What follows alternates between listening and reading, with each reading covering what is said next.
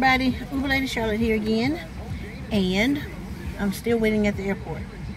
Alright, I was down to like 9 minutes with the maximum being 13 minutes, but I got a phone call and it knocked me out of queue, so I had to start all the way over. Yeah, it sucks. I'm mad about it, but it'll be okay. So anyway, put the radio down here. Anyway, I'm sitting back out here at the airport again, and you know, I'm off today on my real job, so I ain't got nothing else to do. Sitting out here wasting time, hanging out. I need to start making some damn money. Is what I need, because I got something to pay next week. Okay, really I don't. I do. I need to start paying on my cruise. But anyway, so all right. So I was sitting there thinking about a time when I used to be a licensed hairstylist, and my friend girl Tiffany, she said, Kim, it's a new barbershop opened up downtown, kind of like downtown Charlotte by the overpass. I said, for real? I said, so why you telling me that? She said, because we need to go down there. I said, why we need to go down there? She's like, there's this fine-ass barber that just got a job in there.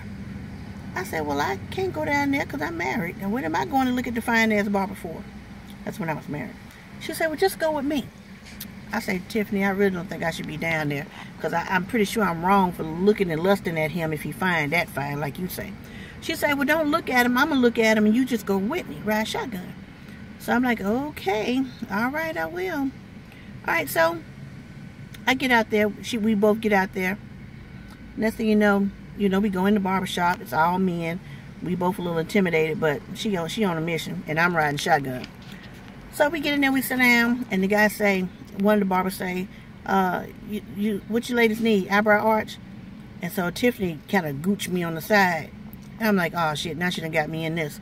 So I'm like, no, I'm looking to get my Anita Baker tightened up, because I had the Anita Baker haircut in there. Get my Anita Baker tightened up a little on the sides, a little down on the sides a little bit. And he said, okay. He said, all right, we'll let you know when the chair come ready. So me and her was sitting there laughing and talking and joking, staring at this guy, because this guy was some kind of fine. He was fine. I was looking. I was lusting. I was wrong. And I got dealt with.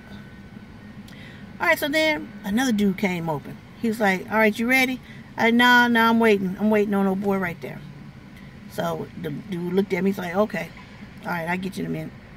But we sat over there looking at him lusting hard. I'm talking lusting hard. All kind of things. Because see, I was a lot younger then. All kind of things we were going to do that was unrealistic. You really can't do. So anyway, finally it was my turn to get in the seat. Sorry, I think I'm fighting a bug. Y'all know I don't play them bugs. Okay, I'm back. Anyway, so I get in the seat. Well, he talking to me and I'm listening to his voice. And at some point in time, I fell asleep in the chair. You never fall asleep when a hairstylist is doing your hair, and you never fall asleep when a hairstylist is cutting your hair. I mean, a barber's cutting your hair. All right, so I fell asleep. Next thing you know, he was tapping me on my shoulder, talking about, all right, you ready, shorty? I opened my eyes, and he turned me to the mirror. I had a damn butt-naked fade. A butt-naked fade. When I say butt-naked, it was butt-naked like my arm. Bucket-naked, as we say here in the country. Bucket-naked. Oh, I was devastated. I had hair on the top. I looked like a damn Woody Woodpecker. Didn't have shit on the sides. Bucket. You see my cheek right here? Move his baby's ass right there. On the sides, right here, right here. And then it wasn't even blended. It was just a straight line, like somebody put a damn bowl on my head and gave me the fucking bowl cut. It was horrible. My friend girl face was like, oh my God. Now we riding home. I'm mad. I'm crying. All my hair cut off on the sides. I look like a dang on dude. Like I should be wearing a lumberjack shirt or something.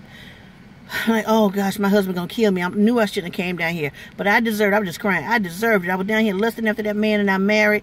Oh, I deserve this. Oh, I deserve this. And he, oh gosh, he's just gonna hate it. He's gonna hate it. And I cussed her out. Oh, I was just upset. So finally it's time for me to go home later on that evening. Oh, now let me go back to the shop. Oh, they picked at me at the shop. What the hell you got a butt naked fade for? Who did that to you? Yeah, really, who did this to me, Tiffany? So I have to go home. Now, I'm going to tell you something about well, I've been married twice. My first ex-husband. He used to always get a butt naked fade. And I used to always take my hand, these 4 fingers, and I used to spit on my hand and slap the shit out of his head. just to hear it say, "Pat," and it used to hurt. I'm sure it did. Well, I know it hurt now because he caught me off guard. He spit on his hand, and I swore that man about spit my damn head around on my shoulders. I feel like the damn exorcist. It stung so bad, and I never did that to him again. And he was like, "I like your haircut." We sitting there looking like damn Bopsy twins. Butt naked fade 1 and bucket naked 2. Oh, I was so embarrassed. It took forever for my hair to grow back out. But I learned a valuable lesson. Stop following your friend girls and stop doing what they tell you to do, and keep your ass at the men's barbershop.